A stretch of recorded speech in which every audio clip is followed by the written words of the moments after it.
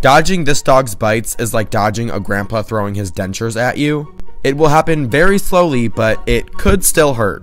This is Buddy, and he's a Shih Tzu, and he does have some skin issues, but it's really common in senior dogs, especially in Shih Tzus. And don't worry, I'm not putting him in a chokehold. It's quite literally the only way he would let me hold him.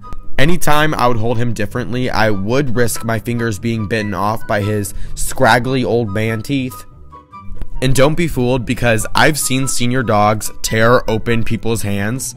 It's either they have no teeth and they're just squishing on us with their gums, or they're ready to send us home missing a limb. Buddy really just didn't like me working around his muzzle area, but for everything else he was fine. I always do the best that I can, but obviously I don't want to push it because they're old and they deserve a relaxing experience. Hopefully, as long as we give them their senior discount, they won't want to speak to our manager. But anyways, bye, Buddy!